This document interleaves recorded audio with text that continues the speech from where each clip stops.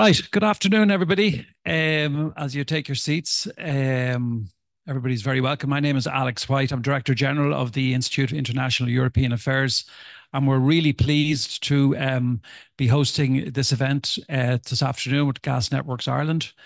Great to be working with GNI again. I know we have in the past, and delighted to be able to do that again this afternoon. And thanks for all of the work and cooperation that your team has had with our team in preparing this event, which I've no doubt is going to be a really successful, really interesting and important one. And we're at a critical moment, although I think practically every time you introduce an event like this in respect of climate and energy decarbonisation, you can fairly say that we're at a critical moment. We're always at a critical moment in this agenda, but there's so much happening. I think that events, debate and discussion, the sharing of information, evidence-based information is so critical to deepening the public debate that we need to have. And I do admire GNI for, of course, not just doing their core work, which is what you're there to do, but also being willing to encourage and foster debate and discussion about many of these issues, particularly, for example, in the area of hydrogen, decarbonisation in the gas sector, and to see what can be done to contribute to the big projects that we have in this country and indeed in all the countries across the world in the broader context of climate change. So thank you very much, everybody, for being here. I do see at least one member of the Diplomatic Corps, but the Ambassador of New Zealand. He's very welcome. There may be others here. It's always a danger to, particularly in the context of members of the Diplomatic Corps who are kind enough to come to our events, that I might miss one. So if you're here and I don't see you, you're also welcome. And but everybody's welcome. And as I know, our chair will be will encourage you to participate when the time comes. But what I'd like to do now, before we hand over to our chair, Katrina Devereux, and thank you, Katrina, for agreeing to chair this event. Katrina, as you know, is a science commentator and a broadcaster, a freelance producer. We're delighted to have her here. But before Katrina takes over, delighted to introduce and to welcome Edwina Nyan from Gas Networks Ireland to address you briefly. Thank you. Thank you, Alex. Good afternoon, everybody. Look, it's lovely to see some familiar faces and some new faces in the audience to enable us to tell you a little bit more about the journey we're going on to decarbonise the gas network. Look, we think tonight's debate is a really important one, and we've some really interesting speakers on the panel tonight. Look, we see our role as decarbonising the gas network as pivotal to achieving net zero, and it's also really important in terms of enhancing and diversifying security of supply for the country. So look, all I'd like to say is we hope you enjoy this discussion this evening and you learn something new about the gas network and the journey that we're on. And I might hand over to Katrina now, and without further ado, to introduce you to the panel. So much, Edwina. Big round of applause, please, for Edwina and Alex.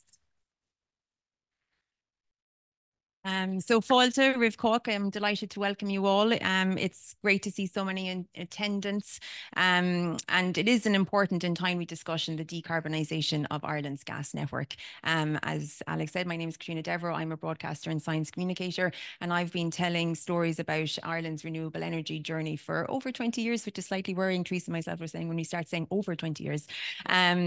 You might see me on occasion presenting RT's 10 Things to Know About, but it's a story that we've been trying to tell for a while, and the discussions are very important and needed. So I'm really honoured to be guiding proceedings this afternoon. And you all know, and you don't need me to tell you, that the transition towards a low carbon future is not just an aspiration, but a necessity.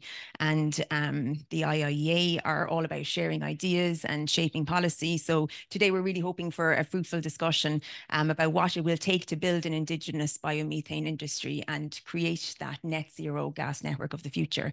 And this event has been organised with the support of GNI, and we're really pleased that we have such an esteemed panel of experts joining us to take part in these discussions, and they're all dedicated to shaping, a cleaner energy future. So thank you so much for coming.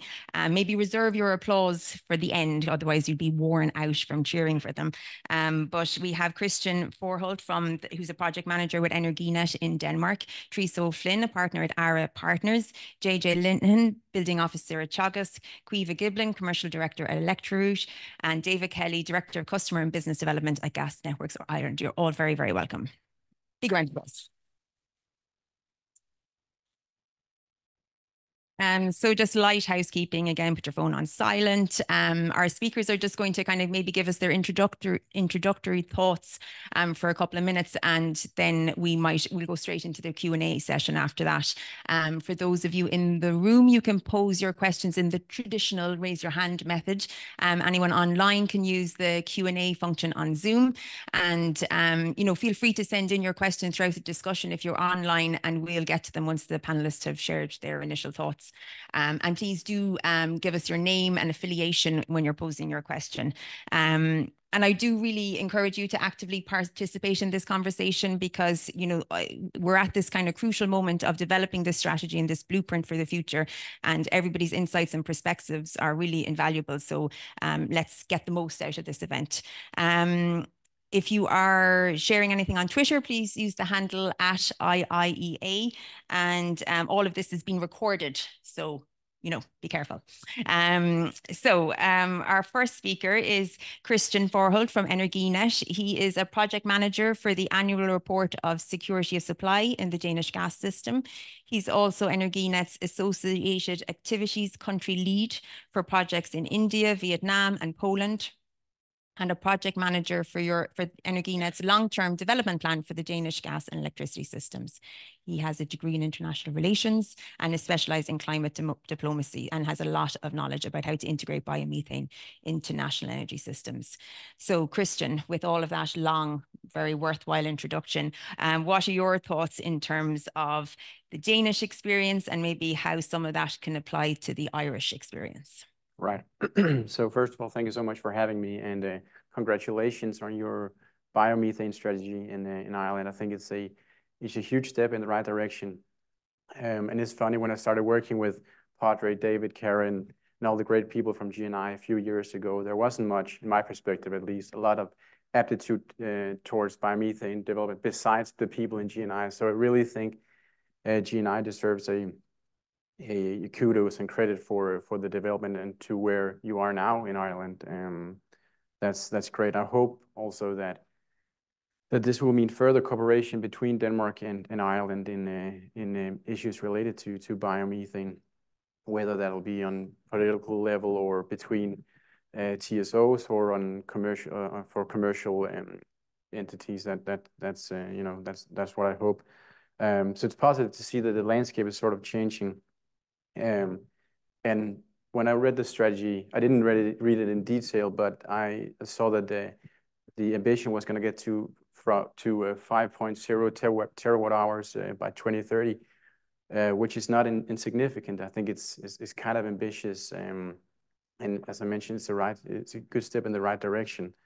Ireland has a huge potential for biomethane, probably relative to its size, one of the largest throughout Europe. And in terms of, there are so many similarities between Denmark and Ireland, both, in terms of size, population area, but also strong agricultural history and agricultural sector in both countries. We also, both of our countries seem to always lose to England in football, so there's that. Not in rugby, though. Not in rugby, no. Yeah, not in rugby. We don't play rugby, so. Denmark, last year in 2023, we got to 40% gas consumption coming from biomethane, and that's due to a combination of factors. First of all, over the last 20 years, our gas consumption has been declining significantly, but also we've seen the development of biomethane. We've seen the development of more facilities being connected to the gas grid. I think right now we're probably around 60 facilities in total. And by this year, we're going to get to even more, because we'll have a new subsidy scheme taken into place by Q2, Q3, hopefully.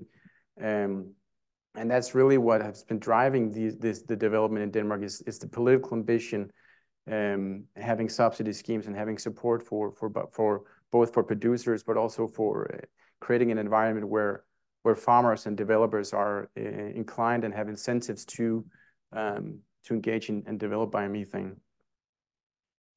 Thank you, Christian. We'll come to Teresa next. Teresa is a partner. Oh, sorry, it's such a small room. We don't necessarily need that.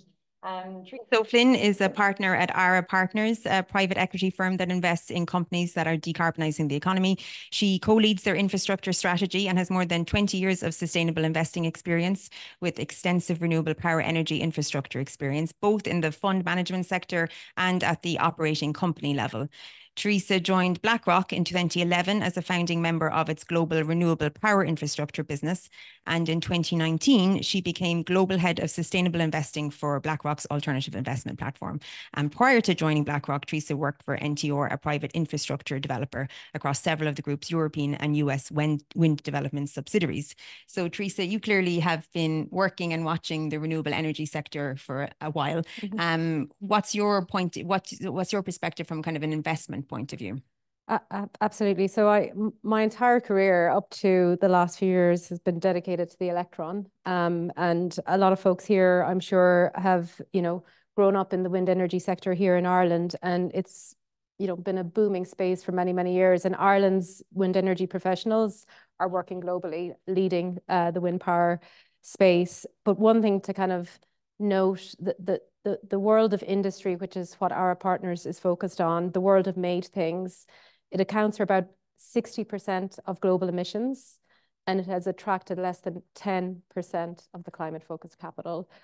The big area of decarbonising the molecule has been completely overlooked. So I think there's a huge opportunity for Ireland to take everything that we've done and can be incredibly proud of in relation to wind energy and now deploy that to decarbonising the molecule. It's interesting, in the Gas Network's paper on biomethane, I'm just going to quote this because I think it's pretty powerful. In 2022, the Gas Network in Ireland transported twice the amount of molecules as the grid did electrons. And think about all the attention that the electron space gets. We will absolutely not get to net zero unless we tackle the world of made things, including molecules. So from an investment perspective, quite frankly, it's a historic investment opportunity. And the type of capital that we manage, it's typically pension funds and insurance companies. And increasingly, these investors as custodians of capital for folks who want to, retire with dignity, or, paying insurance premiums if there's an insurance claim, they need to have capital aligned with sustainability or climate-oriented strategies, because at the end of the day, climate risk is investment risk. So you want to be exposed to the opportunity created by investing in sustainable strategies. And across financial markets, the fastest growing allocation are strategies oriented towards sustainability. So then bringing that back to the investment opportunity in Ireland, and I think some of the stats that you mentioned are quite significant. Ireland is in pole position to be a leader when it comes to creating the new asset class of biomethane, and one that I think will, completely take over from the wind sector. We still need electricity made from green energy, from wind and solar.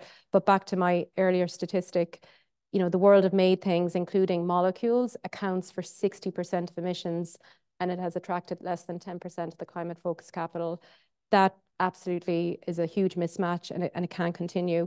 So from our partners' perspective, we are looking for investment opportunity in Ireland. We want to invest in, developers who are developing biomethane projects. We're looking at many markets across Europe and the US as well, but I would say the opportunity here in Ireland is quite significant, and we're highly focused on it.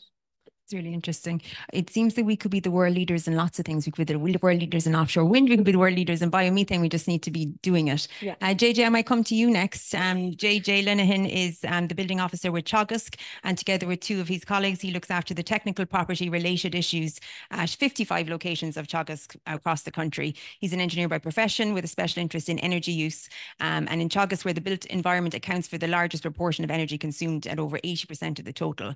So JJ, I know you've got your own biomethane production plant almost up and running, but do you want to give us a sense of how you see Ireland building its biomethane infrastructure? Yes, thank you. Just to start, natural gas is going to be an important fuel for heat, electricity, and more recently transport going forward. And Ireland has above average use of natural gas compared to our European partners, and part of that is a lot of our electricity comes from natural gas. As there is increasing targets for renewable fuels, to be able to replace natural gas with biomethane is obviously, there should be a receptive audience out there. Teagasc research over the last few years has shown the potential to produce suitable feedstocks for the industry. And the research was started by Pádraig O'Reilly, who was the principal silage researcher in Teagasc. And he was looking at alternative uses for grass.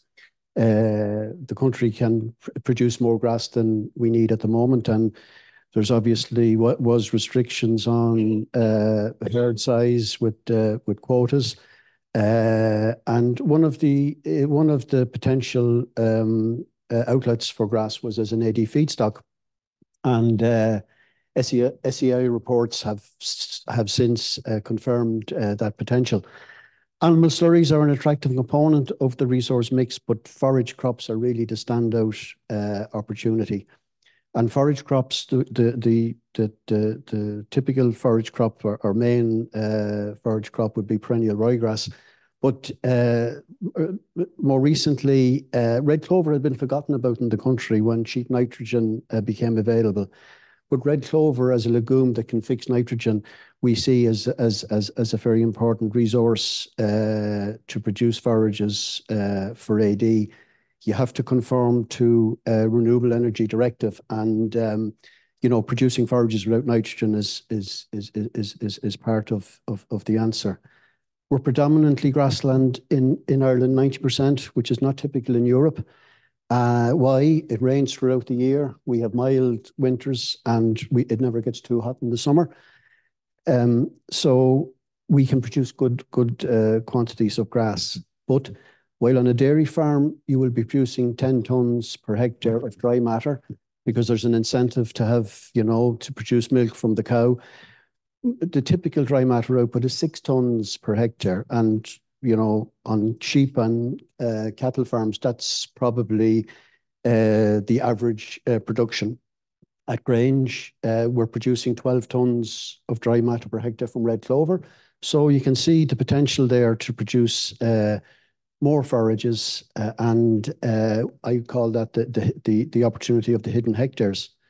The target of 5.7 terawatt hours for 2030 is ambitious. But the feedstock is potentially there. If we were to dedicate land fully to produce the feedstock, you're talking about 120,000 hectares. And this equates to only 3% of agricultural land. And if you look at producing some of that on the hidden hectares, you don't have to take all, you don't even have to go to 3% to produce the 5.7 terawatt hour target. Of course, you'll be using manures and other wastes to complement that. What is also interesting, if the country has to ultimately reduce ruminant numbers to reach the targets, it's a fairly easy change for farmers to produce the crop, the feedstocks, the type of crop that they're used to producing, just to go to another market. But it is important that it's economically, suitable or economically attractive, because farmers react obviously to that stimulus. We had a grass drying industry in the country, which we had a very substantial grass drying industry based on large units, 400 hectares of grassland. And the output was a protein feed supplement for pigs and poultry. That industry ultimately fell by the wayside because soybean meal came available from the US and South America, and oil was the fuel used in Ireland to dry the grass. And in the 70s, that, you know, the economics just went south, if you like. But the experience would show that for 25 years, grass was assembled at scale on you know, across the country. Those were dotted around the country. So I have no doubt, but if the price is right, farmers will stand up to the mark and produce the material. Just another interesting, going back a little bit further in history, we talk about 120,000 hectares needed to produce the forages. If that was dedicated land, that we weren't looking at trying to produce more on existing land. In 1850, there were 600,000 hectares of oats grown in the country, and we had 600,000 horses. So, you know, they were providing the motive power of the day. So you had land dedicated, 600,000 hectares dedicated to energy. We only have 20,000 hectares of oats today in the country. And if we just take a situation where maybe 25% of the forages would come from hidden hectares, in other words, boosting the output on existing grassland, we're only looking at targeting 15% of the land base that was dedicated to energy production in 1850, and we'd actually producing about 1.5 times the energy as biomethane that we were in 1850. At the moment, production processes of enterprise are encouraged to operate on a circular economy basis, and AD is an ideal example of implementing that approach. Animal wastes are treated by the process to reduce emissions of methane and to provide energy. In a biofinery approach, products like protein can be extracted from forages before the material is used as an AD feedstock, and biogenic CO2 can be harvested as part of the biogas to biomethane upgrading process. And finally, they digested as a biofertilizer. And all those, you know, all those products will be very important to try to make it, to try to get the economics right, because that's always going to be a challenge. Gas will be, you know, natural gas will be cheaper, and unless there's, you know, a stimulus put in there because of the carbon benefits of biomethane or the other products that the other co-products that are in the system, they'll all be important to make the economics correct. JJ, that's really interesting. I like this idea of kind of looking back to look forward, and also in terms of security of supply and all those kind of things as well. But we'll dig into all of that later. Caoimhe, I might come to you now. Caoimhe Giblin is a member of Electroroute's senior management team and leads their commercial origination and trading operations teams. She's worked in the energy sector for over 15 years and sits on the Council of Wind Energy Ireland. She was formerly Director of Finance at SSE Renewables, where she had responsibility for the financial activities of SSE's extensive on and offshore wind development and construction portfolio. She's a qualified chartered accountant with a degree and master's in accountancy, and spent 6 years working with KPMG in Dublin and New Zealand. So Caoimhe, do you want to tell us a little bit about the work that's kind of happening right now, kind of thing? First, thanks very much, Katrina. Lovely to be here today. As Katrina mentioned, I work for a company called Electroroute. We're an energy trading company based here in Dublin. We have a very much focus on the renewable sector, providing a variety of different trading services to renewable energy assets, whether that's on the power side or the gas side. And some of our clients come from kind of asset owners who own renewable projects and are looking for offtake solutions and risk management solutions for their projects. And other clients we have are on the corporate side who are looking to procure clean, green energy to decarbonise their own energy consumption. I'd like to tell you a little bit about the company. It was founded 13 years ago here in Dublin, and a lot of the founders worked in the utility space, and they saw the opportunity to create a utility-style trading function to focus on the growing need for that type of service in the renewable sector. The company was originally, you know, Irish owned, and about 5 years ago, Mitsubishi Corporation invested in the company. So we're a subsidiary now of Mitsubishi Corporation. We trade across about 15 different markets here in Europe, and we have a growing business as well in Japan. Our purpose as a company is to make net zero a reality. And, you know, for us, we're really passionate about the drive to decarbonise the Irish economy, as well as kind of all we can do around all the different markets we operate in. I laughed when you said I was over 15 years. I think I need to update my biography because unfortunately it's at least 20 now. And like you were saying, yeah, over 20 years in the renewable space. And like Teresa, my focus initially was on the wind side.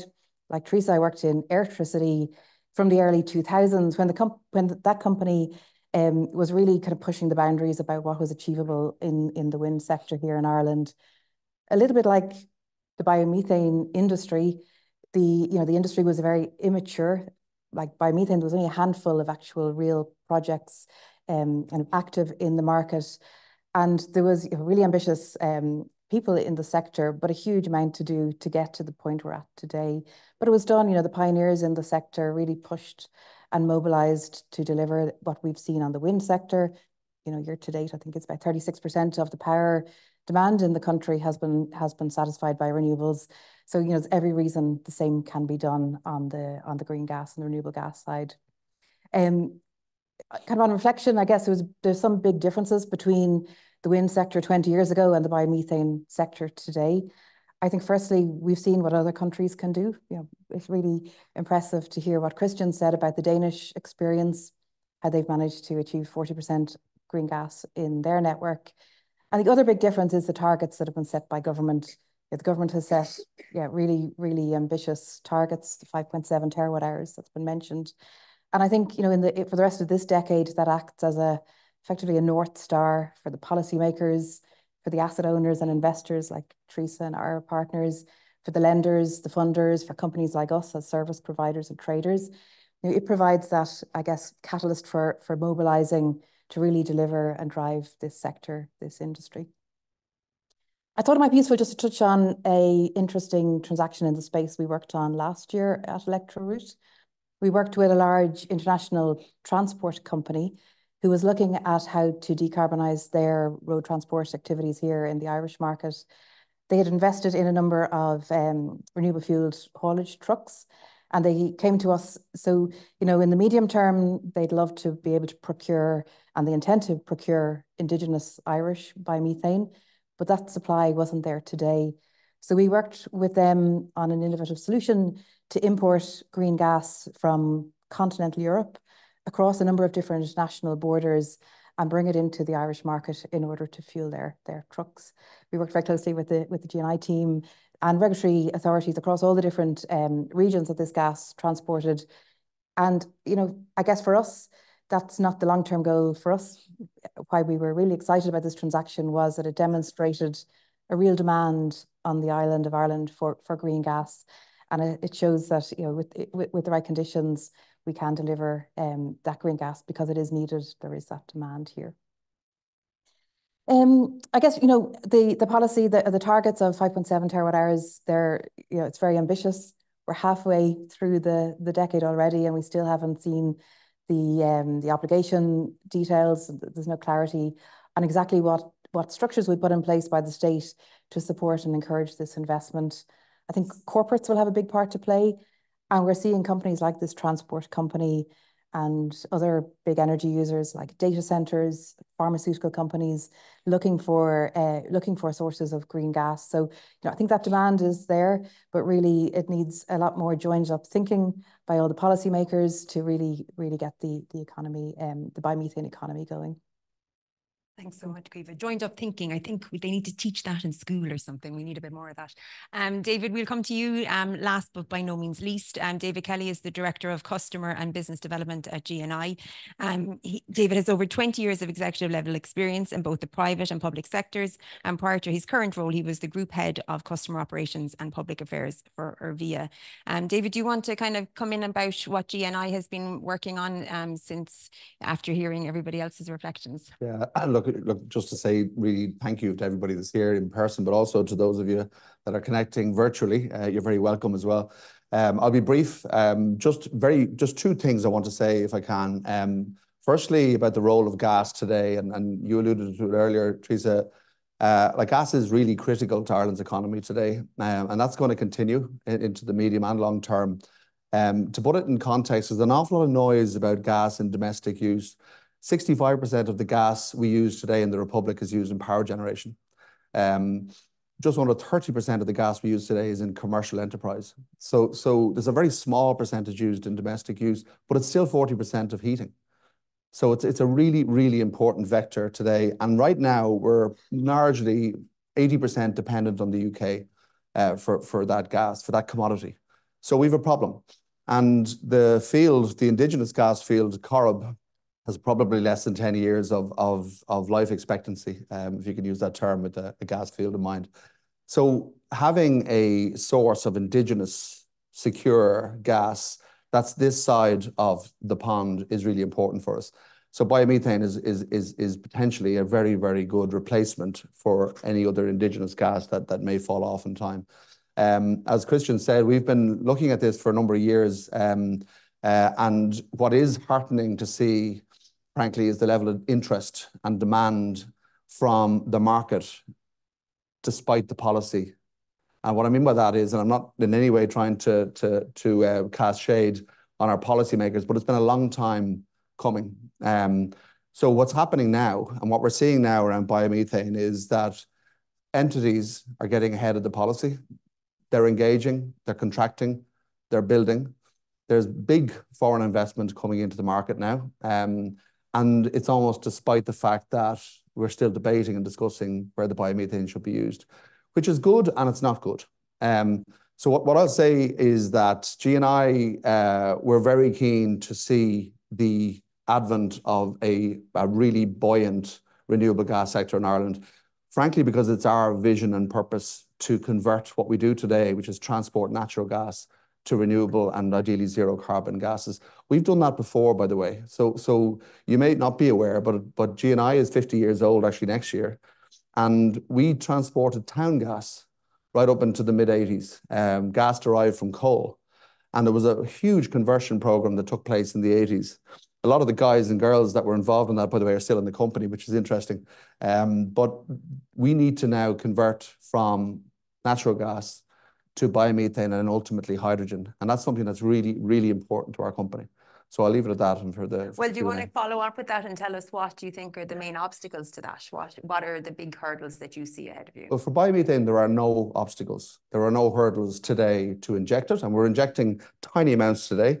We injected 70 gigawatts of biomethane into the grid last year, which, you know, in the context of 57 terawatts, it's very, very small. So, you know, is there any reason why we couldn't get to 5.7 terawatts by 2030 with what's in place today? No, there isn't actually. And if I look at the four entities that have contracted now to connect AD plants directly into the grid, and they're under construction right now, they're getting ahead. They're moving on. There's players, and I'll call out one. I don't mean to plug anybody, but I'll call out one who was in the media last week, Neffin Energy. They've established Neffin Renewable Gas. It's headquartered in Tip. It was opened by the Minister for Enterprise, Simon Coveney, last week.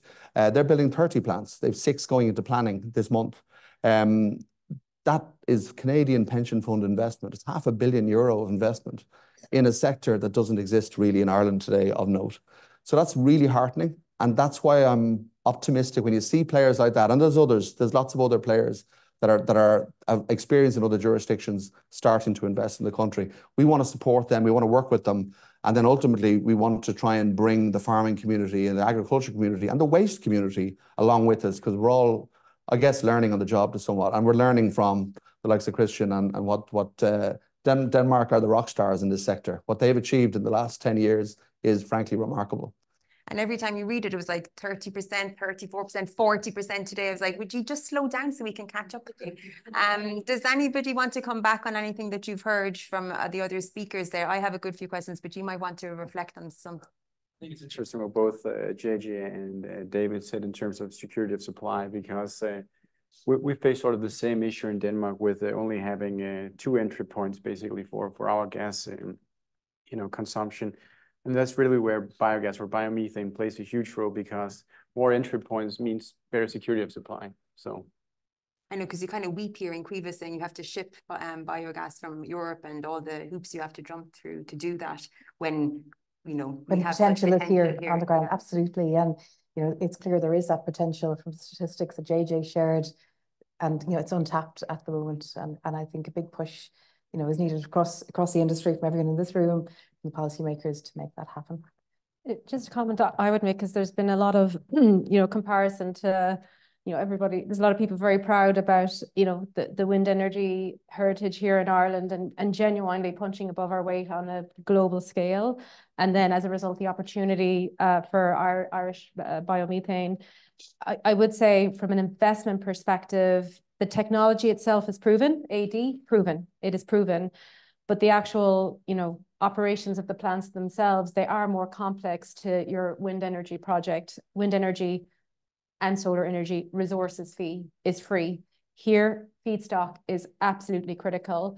How you procure that feedstock is absolutely essential, and the security around that. And I think there's a lot of lessons learned that we can take from Denmark in that regard. I heard someone describe biomethane as a mechanical cow, and I think it's a really good way to think about it. You have to be really careful about the feedstock composition and what goes into your mechanical cow, because it can really vary and impact your gas yield.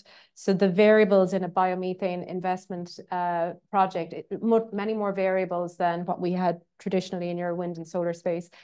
That's not a bad thing necessarily. I think what is really important, though, is making sure that you're working with experienced partners who've been through that journey before, because at the end of the day, ultimately the investors are looking for solid returns. They want to see contracted cash flows.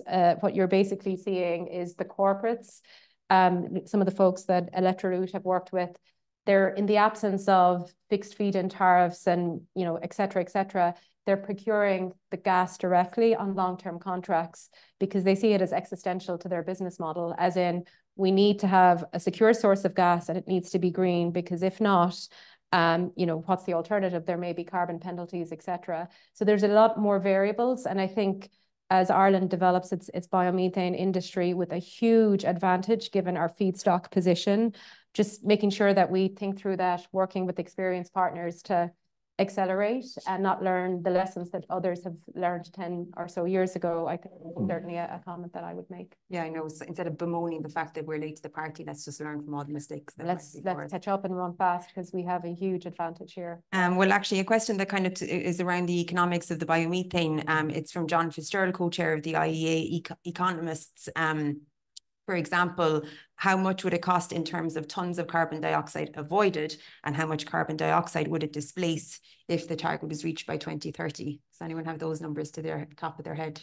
Yeah, John Fitzgerald had to ask that, didn't he? You're specific about the tons. Yeah, we'll have to revert to him with the specifics on it, because it varies. It depends on where the source of the feedstock is coming from, will determine the level of carbon offset that there is.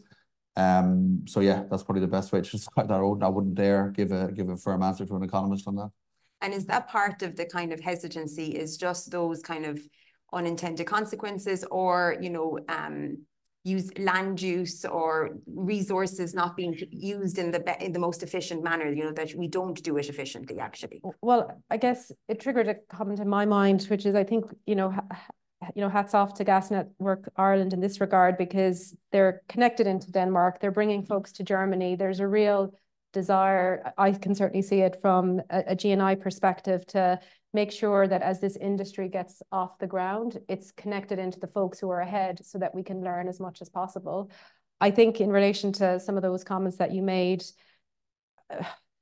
data and collecting it is really important. I mean, a couple of weeks ago, we were visiting a biogas site in Belgium, and they have the fridge and they have like the samples of all of the various different feedstock that came in on this date. They need to keep it for 6 months so that they actually can verify where it came from, what it is, because actually all of that data on the ingredients really determine the price that you're going to get paid at the end of the day.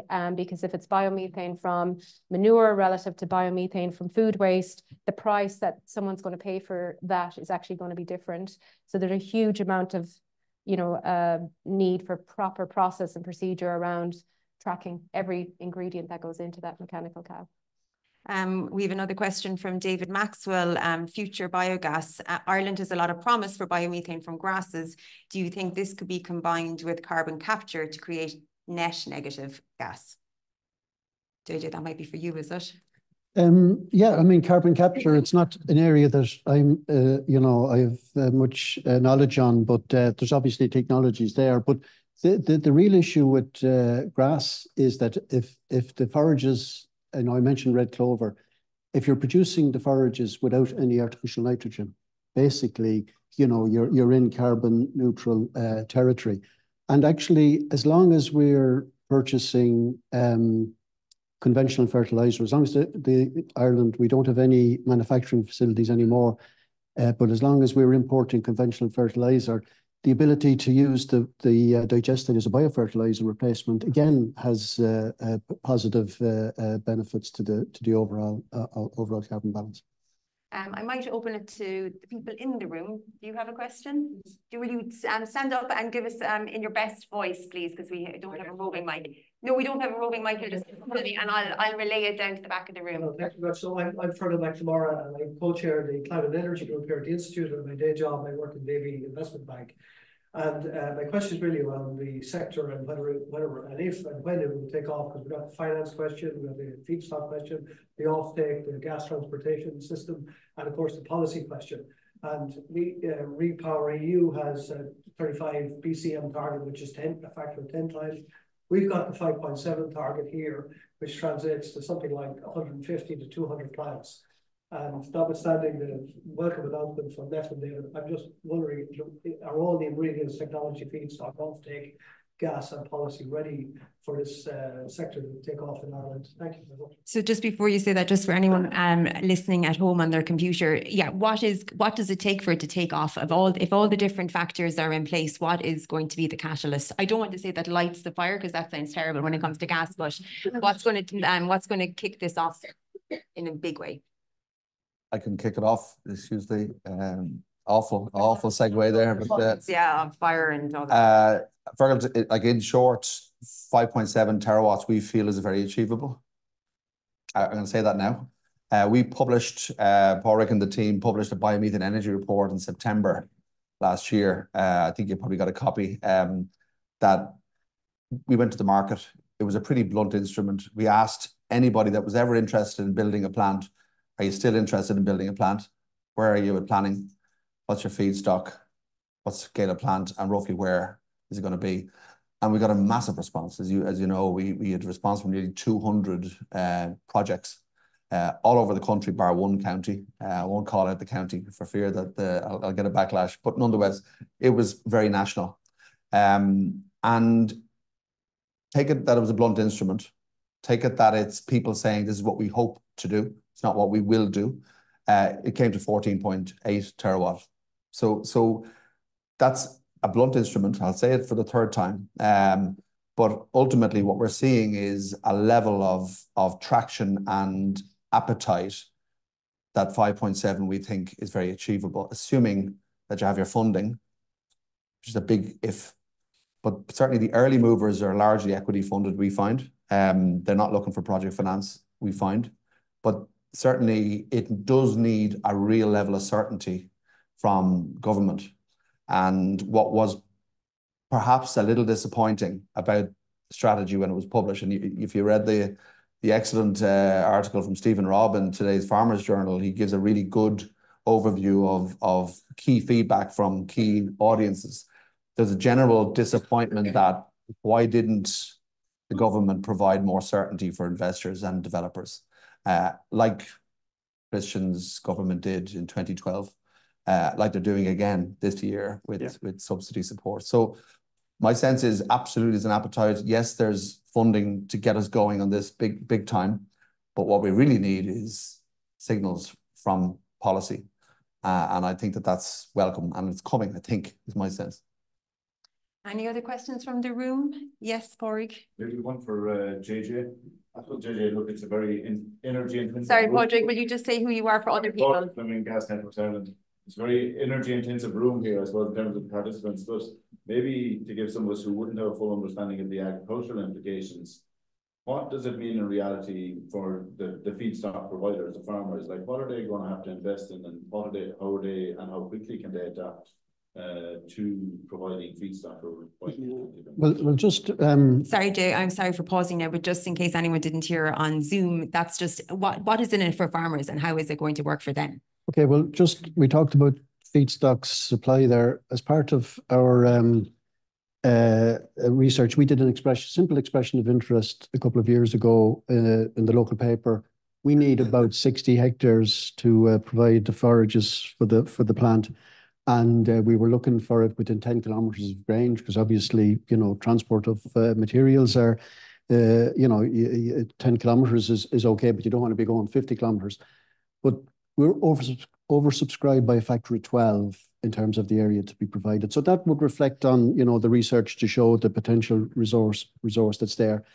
In terms of what farmers would have to do, it depends on the big plants will probably have the storage at the plants, so the forages would be produced and transported.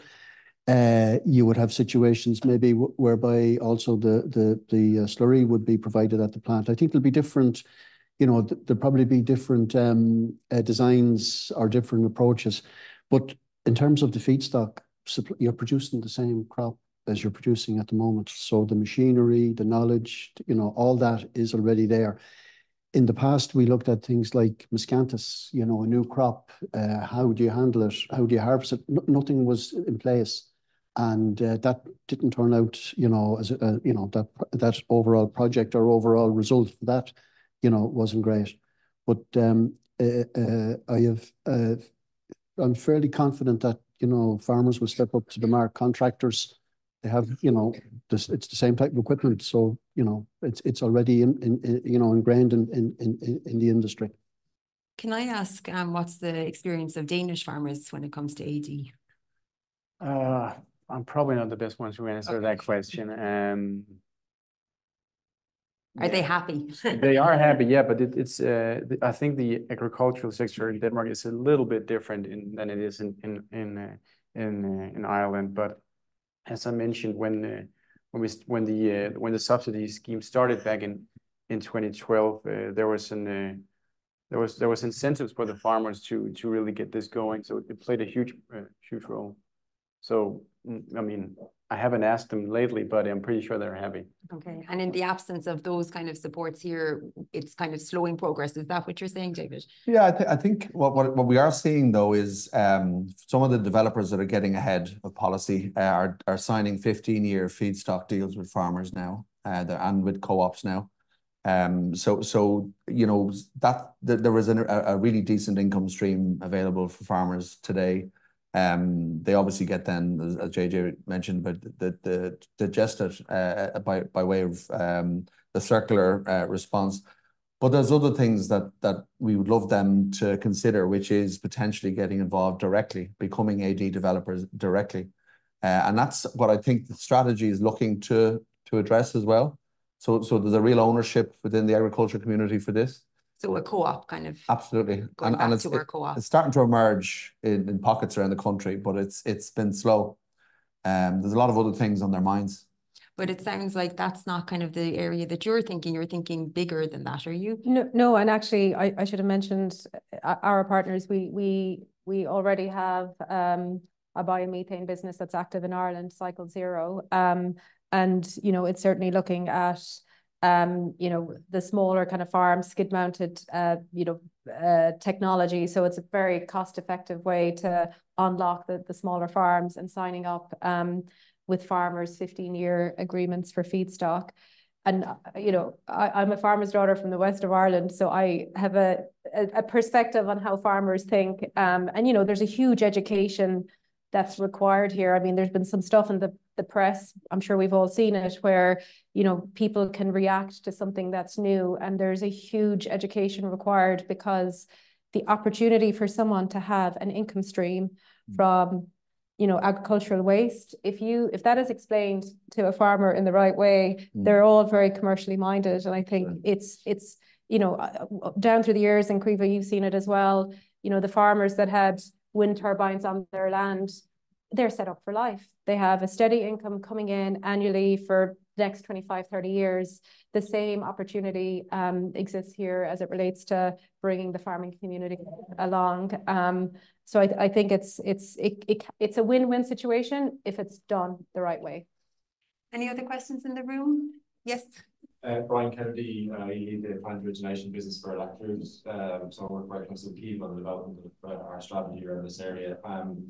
Got a question just really around the policy, government policy, particularly around data centers and large energy users. I would characterize that as confused and conflicted at best. And what I'm wondering though is, on one hand, David, you're saying that you're seeing some movement in that. 2030 is tomorrow in energy terms and in infrastructure terms. First question is, do you see government policy catching up quick enough? Because ultimately, I think it's fair to say data centers are seen as the stimulus, and maybe large pharma businesses as the stimulus for this economy over the next maybe 3 to 5 years. Maybe just a follow-up question to Teresa. What's the business plan when you go in and you're spending all the money you have on planning and securing feedstock? Is it in the hope and expectation that government policy will catch up with an incentive scheme? Or indeed is data centers and farming businesses the way forward for the medium term? So is policy going to move fast enough, and what's the business plan? Okay, a nice easy one. The data center debate is very controversial. You know that it's been played out in the media. On one hand, this economy is built, a lot of it on the tech sector. Those big investors have publicly said they want their data beside their people.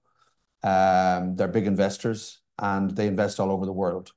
So that's one perspective. On the other hand, we have a serious emissions problem to sort.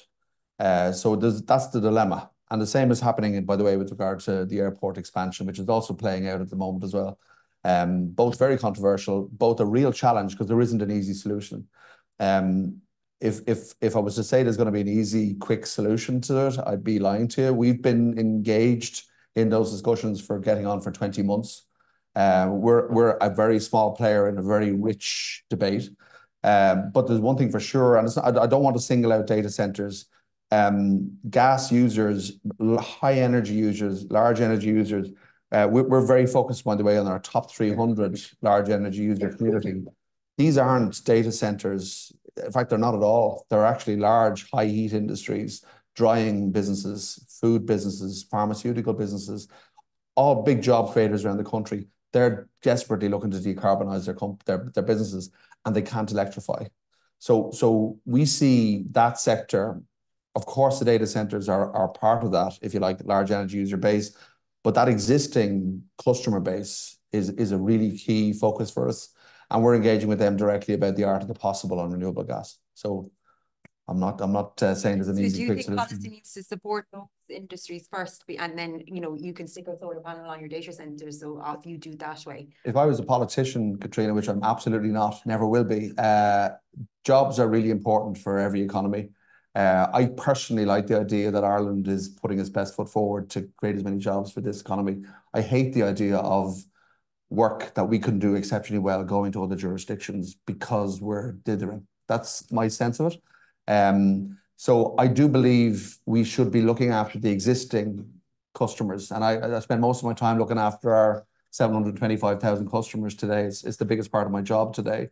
But I'm really conscious of those high heat users that are looking to decarbonize and just can't with the vectors available to them on electrification. And Teresa, do you want to come in with your business plan? So at the end of the day, it's all about the revenue line, right? And that's where I think government policy can just accelerate. Yes, there are corporates in a probably fragmented way signing up today, right? But it's, unless there's a real strong signal from government, we're definitely not going to get there on time. So for you to invest capital, and some people are willing to take the development risk. Some people want to come in when it's shovel ready, classic infrastructure investors like the part of the business I represent. Ideally, you're coming in when your planning is secured and you kind of know what the roadmap looks like, including that route to market. But people will be able to and be willing to spend money earlier stage in the development process, if it's very clear who your customer is going to be and you have a good sense of what they're going to pay. But if it's like, will it be data center over here, or will it be, you know, road haulier over here? Like that just creates just, you know, lack of, you know, a lot of barriers to kind of moving fast. So I guess, you know, your earlier comment, it's, yeah, what's the revenue line? And if you're clear on that, well, you know, I think there would be a massive pivot in terms of how quickly we're approaching this agenda. Another question has come here in from Naomi Bloomline from the Institute of Public Administration, who's curious if there are any observations or tips from the Danish experience on overcoming vested interests and lobbying from the fossil fuel industry. Sure. I mean, I think it's kind of similar to the wind adventure in Denmark, you know, years back. There's always going to be doubters, and there's always going to be people trying to push a different agenda. But in Denmark, like Ireland, there's an optimism and a can-do attitude towards the green transition. So I think that's probably pushing the agenda even more than this. And I think it's about everybody, politicians, TSO investors, farmers, and so on, you know, cooperating in whatever capacity they can. Yeah. So keep on keeping on kind of thing. Probably, yeah. Yeah, I think, and what we're doing today is great. And I think what, you know, as I talked about previously, the work GNI has done is really, in my perspective, pushing the agenda in a good way. I mean, it's kind of hard to argue with a no-brainer in a way when it's ticking so many boxes. It's just, I suppose it's what are the next steps forward. Another question for Denmark. Sorry, now you have to go deep into stuff about energy crops. Right. This is from Shane Doherty, who says that Denmark is phasing out the use of energy crops for biomethane production. Why is this? And should Ireland continue to follow a grass-based feedstock supply? I mean, I wouldn't touch upon what you should do in Ireland and what shouldn't do. But yeah, we're phasing it out in Denmark. I think right now it's probably around 10% or something like that. In the future, the limit will be 5, 6, or 7%, something like that. And in Denmark, the predominant biomass is manure, and it will be in the future, even though there's other stuff such as food waste and municipal waste that will play a part as well. And is that some of the hesitancy in Ireland, is just this kind of idea of like food security and land use? You know, we have huge commitments in terms of rewilding and, you know, changing our agricultural practices, and locking ourselves into still growing grass is something that we're actually trying to move away from, or not? Well, look, I think the actual quantities, you know, the land area needed in the Irish context are relatively small, and we have a lot of land producing approximately half of what it could produce. So if that was really managed correctly, I don't think you would have very little impact on things like biodiversity, and you could produce it sustainably. And red clover is definitely the crop. Just in Denmark, am I right in saying that the animals tend to be in all year round, and you use a lot of straw, you have a lot of tillage, so you use a lot of straw for bedding, so you have a lot of manure. We tend to have animals in for relatively short periods, and we have slurry systems, so slightly different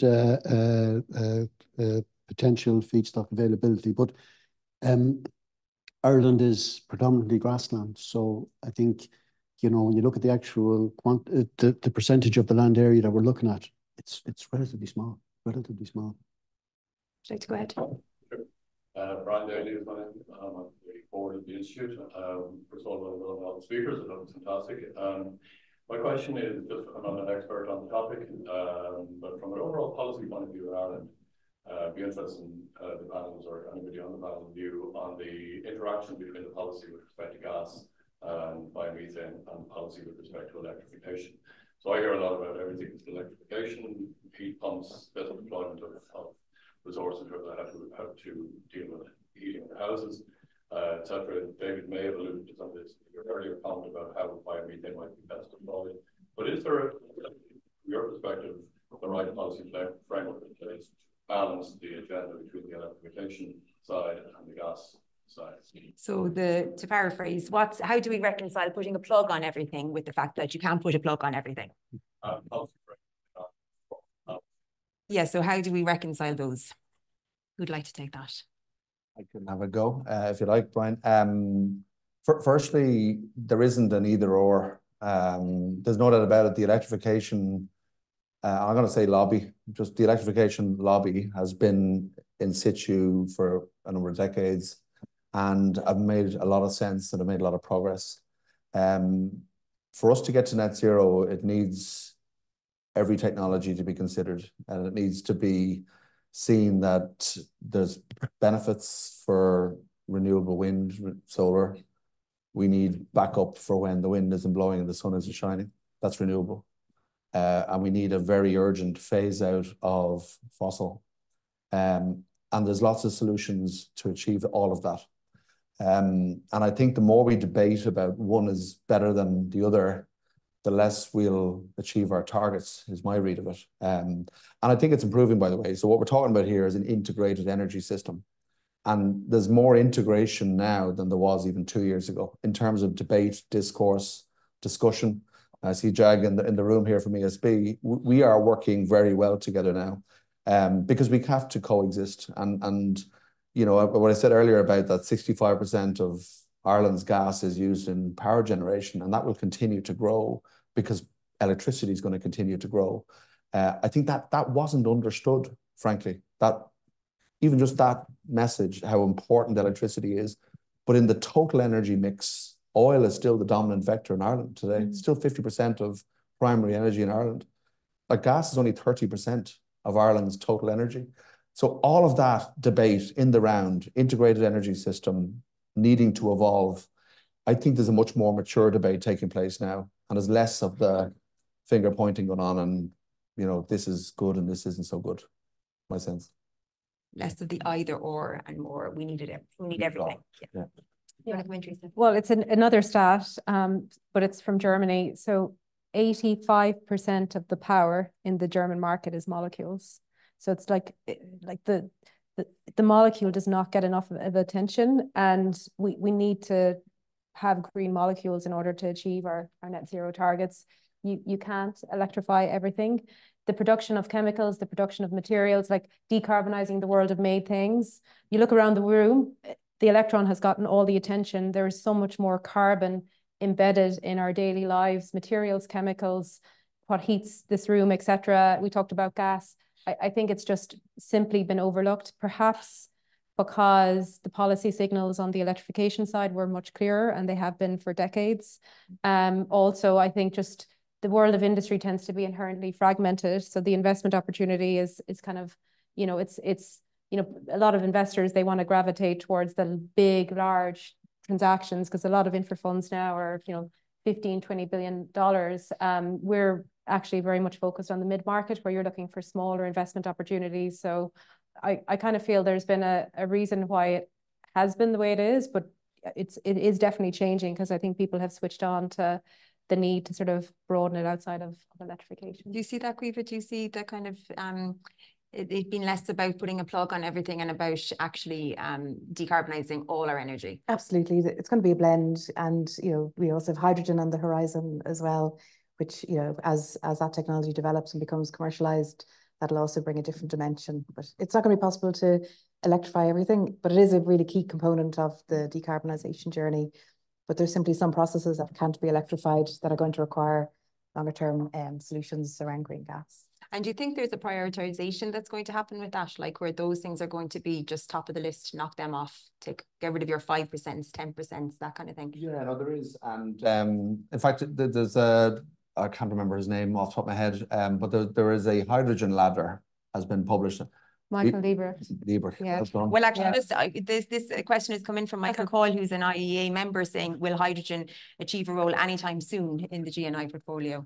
It's going to be like fusion. 50 years. We're still waiting for this. No, it won't be 50 years. But what Liebrich talks about is the smart use of hydrogen, because it is a scarce resource, certainly for now. And we want green hydrogen. We want hydrogen derived from electrolysis and renewable hydrogen, if that makes sense. Not blue hydrogen, where it's, you know, it comes about from natural gas and carbon capture and storage and so on. That's Ireland government policy. Green hydrogen is good. But the uses of it, and it's a bit like your BEO rating in your home. You've got A to G, and you know, well down the list of priorities would be domestic use, for example. It just wouldn't make sense. But there are areas, typically, we don't have a lot of them, by the way, in Ireland, like very complex petrochemical processes, really high heat industries, Northern Germany industry, steel industries. We don't have a lot of that in Ireland, but they would be the entities that would benefit from scale hydrogen the quicker. But in terms of the pecking order and electrification, you know, we certainly should strive to get electrification everywhere we possibly can, because it is cleaner.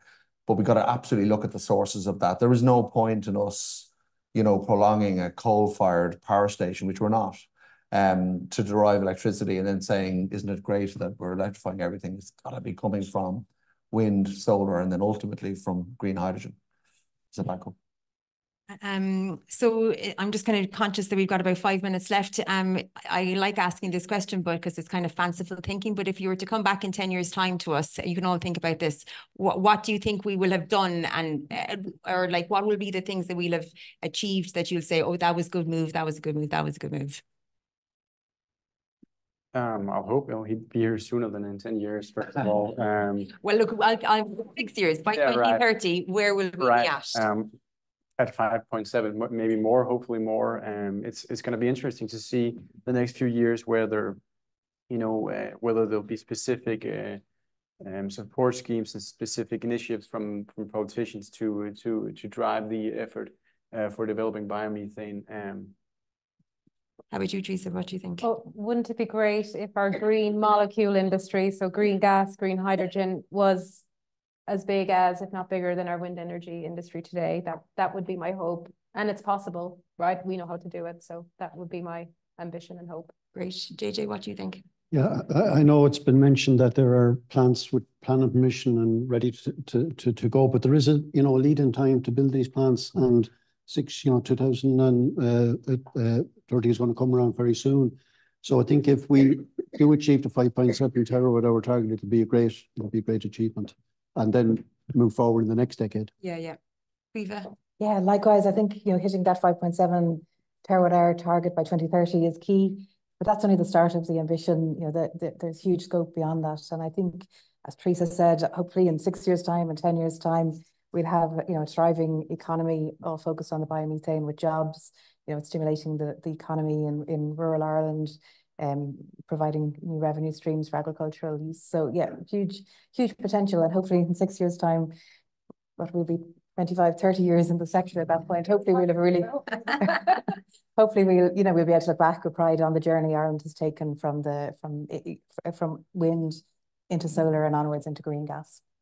How about you, David? Yeah, look, I won't repeat what everyone said about the 5.7. It's very doable. We're going to do it. The one that I'm probably keenest on, if I look at 6 years ahead, is that Ireland is still seen as the destination of choice for large investment in tech, in pharmaceuticals, in the big FDI investors that are coming here.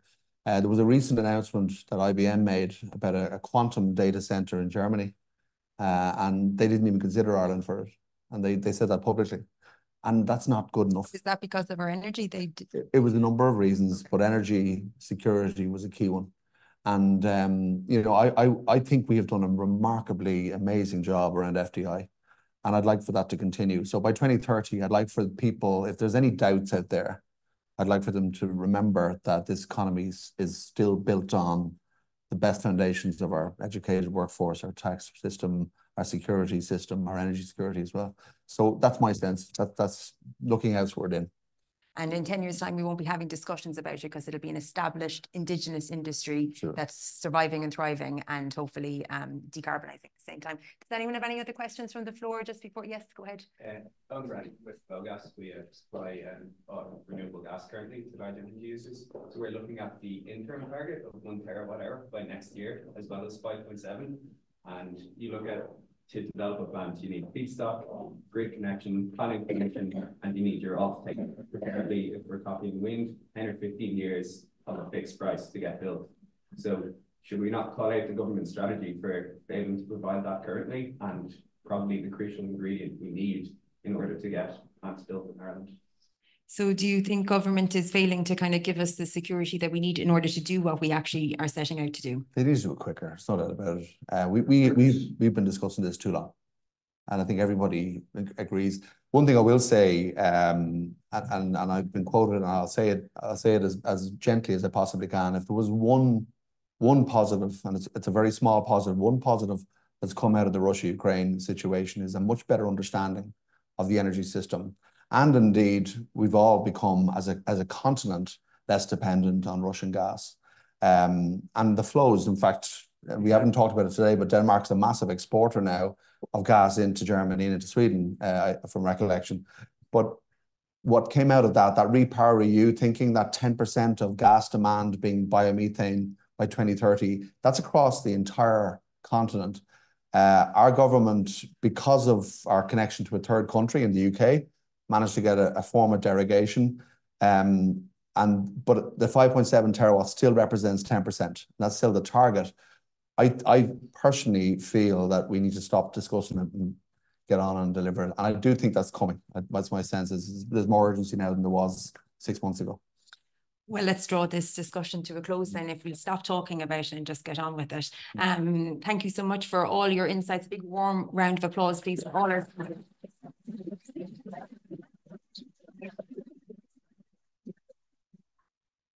I think, you know, I like the Nelson Mandela quote, when something seems daunting, it always seems impossible until it's done. And I kind of feel like in a couple of years' time, we might be looking back on discussions like this and going, oh yeah, we did it. We got there in the end, despite delays and dilly-dallying.